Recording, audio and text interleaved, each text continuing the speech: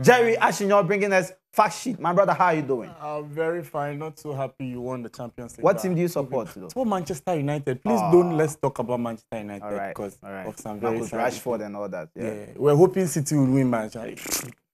What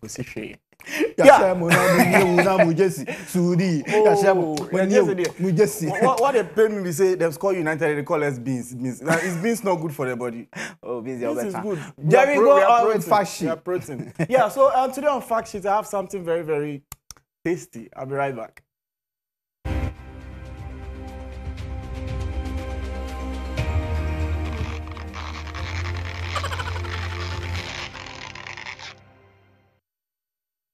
Yeah. Ladies and gentlemen, on fact sheet today, I'm taking you guys straight to Korea. Specifically North Korea. Somebody might ask me, where is North Korea? North Korea is located at the northern part of Korea. That's where North Korea is. Now, in North Korea, the fact I'm bringing to you from North Korea today is that, do you know that in North Korea, beer, what do you know beer? Beer, the alcoholic drink, beer, it is considered as a soft drink in North Korea. And Coca-Cola, is banned. Yeah, come again. Beer, the alcohol beer, is considered as a soft drink in North Korea. And Coca-Cola, we all know say a soft drink, no, it's banned. Means they know that beer is not alcohol, but they've decided to consider it as a soft drink. Does Eugene know about this, our director? Does he know about this? He's now getting to know. You know, a few people don't know about it. They're not getting to know.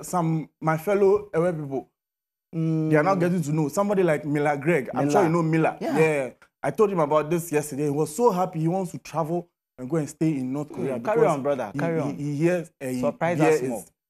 Beer is now a soft drink over there. And it is not only beer. You know, they also allow the smoking of marijuana.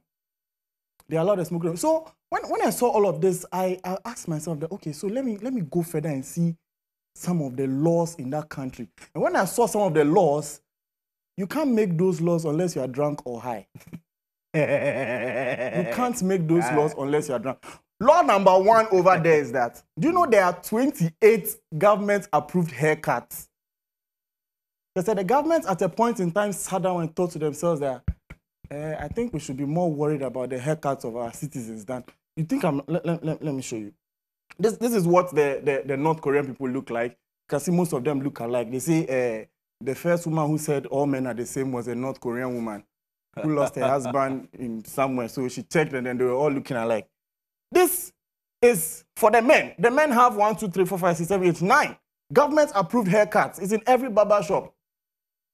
And it is a crime to go against this. So whilst Ghanaians are hiding weed from the police, the North Koreans are hiding haircuts.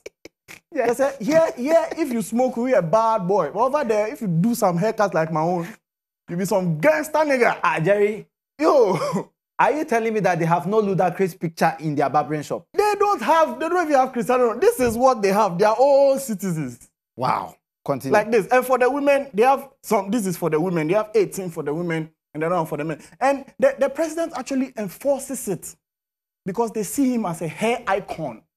Let me show you what his hairstyle looks like. This is their president. This is the hairstyle they see as a hair icon. Adewe. This is their hair icon. This thing that looks like a beret. This is their hair icon. And because of that, he enforces it. And it kind of shocked me. I went further to look. And I saw that this same president, I don't know if it was because of this thing or the other this thing.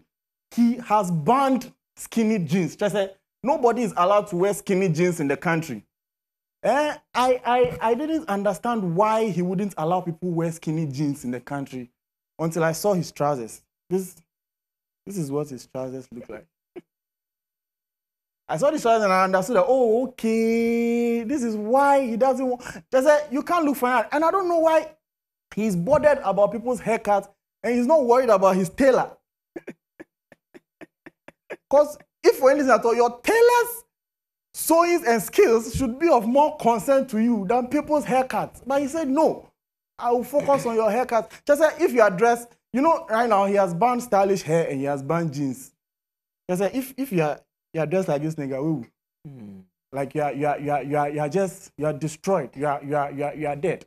There are a lot of strange laws in North Korea. I'll bring more of them to you guys next week, Charlie. Man, this is awesome. Very awesome. I really enjoyed your fact sheet today. Yeah. But you can't stay in North Korea at all. Because especially with the haircut part. Yeah, and I don't drink as well, so. Yeah, but the haircut part is what I'm talking about the most. Cause by me, God is my baba. So exactly. And over there, God doesn't bab people. The government has prescribed haircuts for them. That's all I have for you guys today. Man. Thank you so much, Jerry Ashinyo, the proud Ewe boy, bringing us fact sheet. So we are going on a quick short